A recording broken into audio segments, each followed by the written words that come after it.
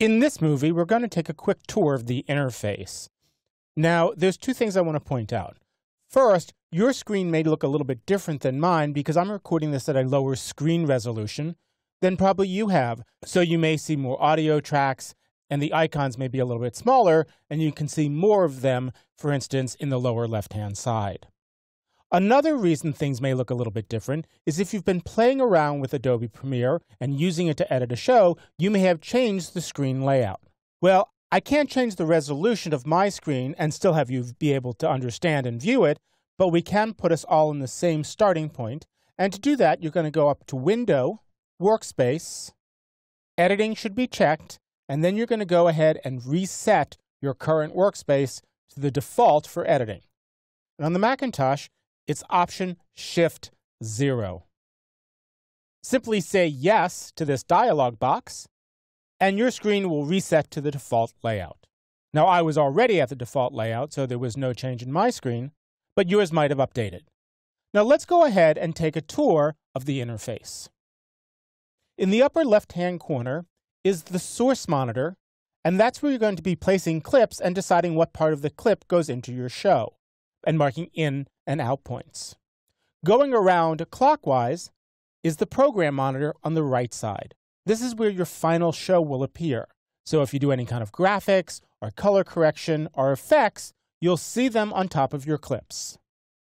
Directly below that is the timeline, and you can have one or more sequences in this area.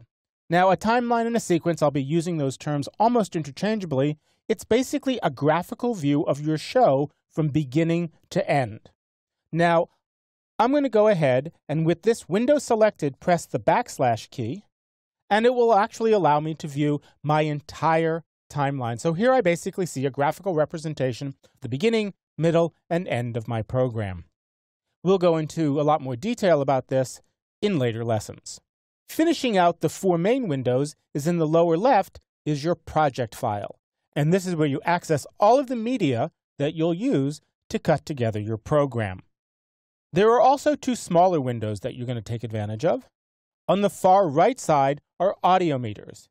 If I go ahead and play the program, and I'll do this by simply pressing the spacebar, you'll see the audio levels rise and fall based upon the volume of the speaker and the music. And I'm so excited to welcome you to our test kitchen.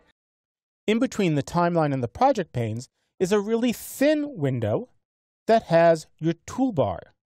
Now, these are all the different tools that you can use when cutting your show. Now, if you've used a word processor, you're already familiar with tools that when you click on them allow you to do different things in a program. In this case, it's everything from selecting a clip to cutting a clip to moving a clip around your timeline. Again, we'll look at each of these buttons in more detail as we need them throughout the course. Now, you may have noticed that in each of these four primary panes, there are some additional tabs, such as a media browser, info about your clips, an effects drop-down pane, and if I go up to the upper level, you can see effects controls, an audio clip mixer, and so on. What's more important to notice is this thin bar. If you're working on a lower resolution screen and everything is kind of squeezed together, you may run out of space for all of these tabs. If you grab this bar and you slide it right or left, you can actually see all of the tabs that would normally be in that pane. Now, we're going to explore most of these throughout the course, so I'm not going to go into what each one of these tabs do. Finally, switching back to the source window, as well as you can see in the program window, there is a series of buttons below your video.